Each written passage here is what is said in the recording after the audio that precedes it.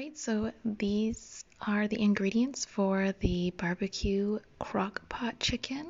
So I will try to list them off as best I can. I didn't really measure too much. So I'm just using about, let's say, a quarter cup of olive oil just to kind of layer the bottom of the crock pot with.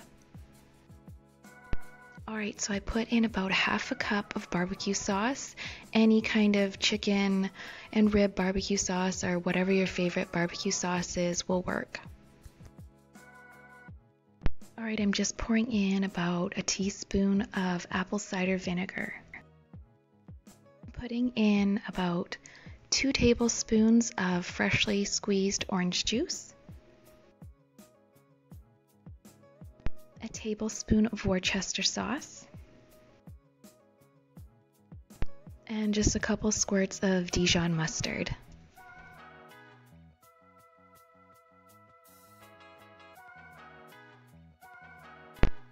One clove of garlic through my garlic press.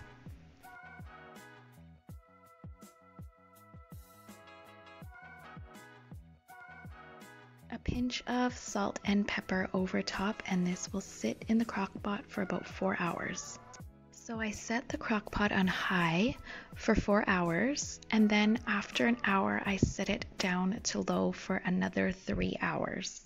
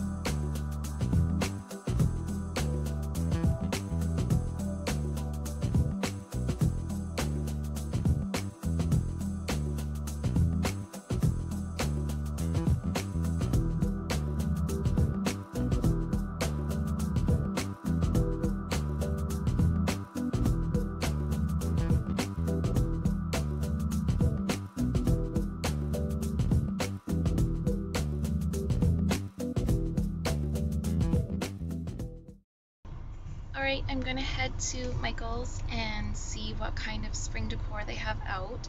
I'm not one for doing a bunch of spring decor just because I feel like after Christmas I just want it to be clutter free with the boys. They always have stuff laying around, so I am just gonna go look and see what they have, and I will let you guys know how the chicken turned out. I looked through a recipe, but then I kind of just started adding my own things to it, so I will let you know how that turned out.